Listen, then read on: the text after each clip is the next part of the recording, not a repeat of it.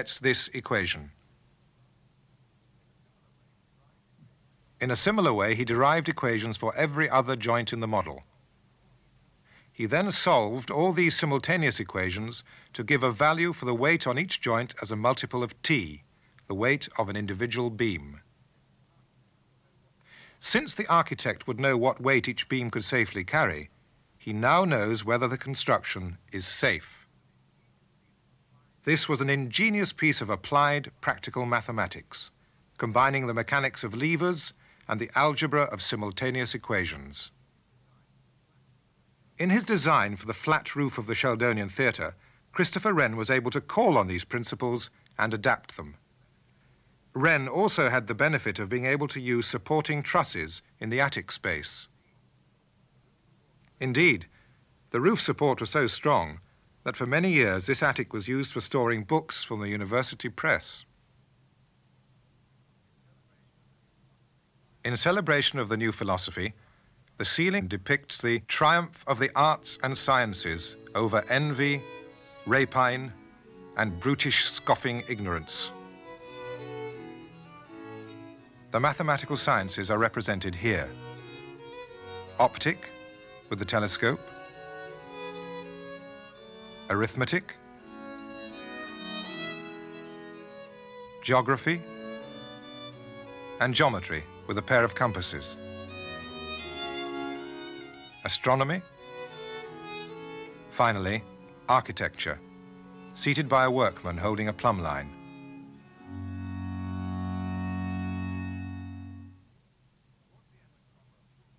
Towards the end of Cromwell's rule, Christopher Wren and others from the Oxford Philosophical Society were gravitating back towards London to rejoin the group of philosophers meeting at Gresham College. Wren himself was appointed Professor of Astronomy. With the restoration of the monarchy, they could consider forming a society on the lines of Bacon's principles and with the approval of the King. Here is the record of the first meeting of the Royal Society in November 1660. But how did the members promote the new philosophy? Having a formally organised society did bring a number of benefits. Firstly, it acted as a focus for all scientific minds in the country, and here all those interested in scientific investigations could report their findings and listen to the observations of others.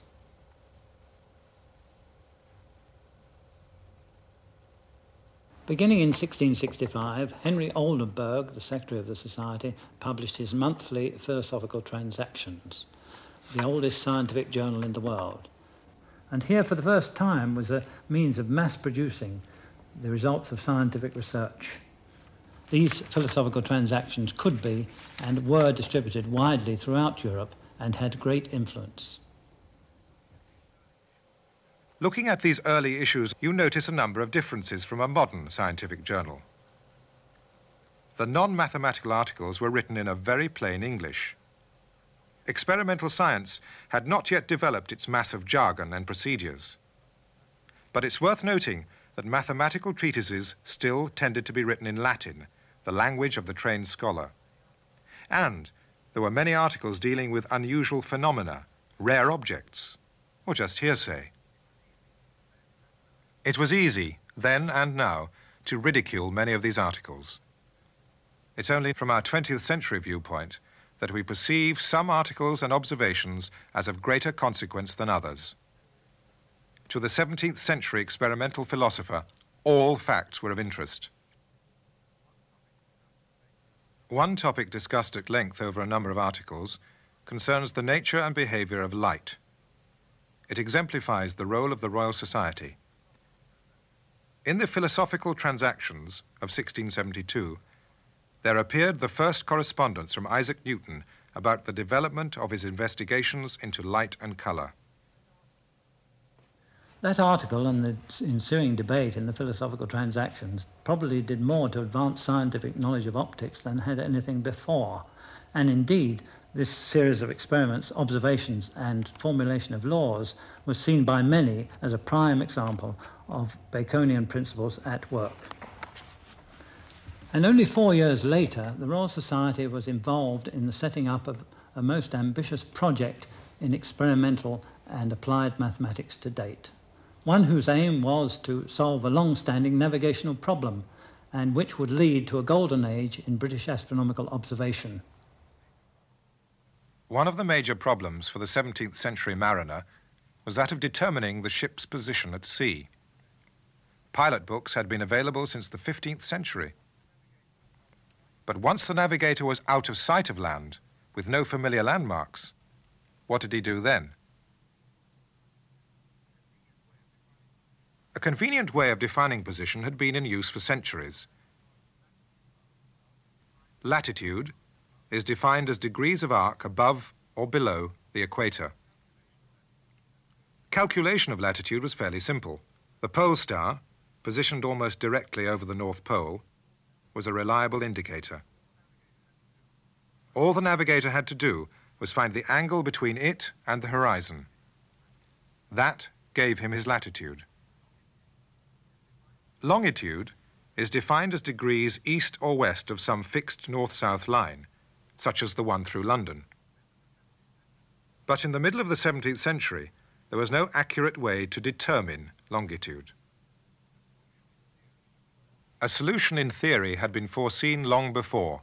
Wherever the seaman is, it's quite easy to determine local noon, which is when the sun is at its highest. If somehow he were able to know at exactly the same moment the time in London, then he could calculate his longitude. Suppose he calculates his local time to be noon, whilst knowing that in London it's 2 p.m. Since the Earth rotates once in 24 hours, in 2 hours it will have turned through 1/12 of a rotation, which is 30 degrees. Since his time is ahead of London, he knows he is 30 degrees west of London. But the problem was knowing accurate London time. This could be determined by a number of methods, such as the carrying of an accurate clock or watch on board ship. Clocks, of course, were available in the 17th century, but they were nowhere near sufficiently accurate to make this kind of work possible. In 1675, a Frenchman by the name of Le Sieur Le Saint-Pierre approached King Charles II of England with a method by which it was hoped one could find a ship's position at sea by means of the moon. The king in turn referred the method to the Royal Society of London, and they brought in the consultation of the visiting Derbyshire astronomer, John Flamsteed. Flamsteed made a full critique of the method and showed indeed that it wouldn't work. This in turn was to lead to the founding of the Royal Greenwich Observatory. And John Flamsteed was warranted as the first astronomer royal to apply himself with the utmost care and diligence to the rectifying of the tables of the motions of the heavens and the places of the fixed stars, in order to find out the so much desired longitude at sea for the perfecting of the art of navigation. And what a formidable task that would be, taking up the whole of Flamsteed's long life and the making of countless thousands of astronomical observations and many, many painstaking mathematical calculations. But before Flamsteed could do any kind of map, it was necessary for him to have a 0 point of reference. This was to lead to the establishment of the Greenwich meridian, the line that separated east from west mathematically, and from 1884 by special convention came to be agreed as the prime meridian of the world and the 0 on all of our maps.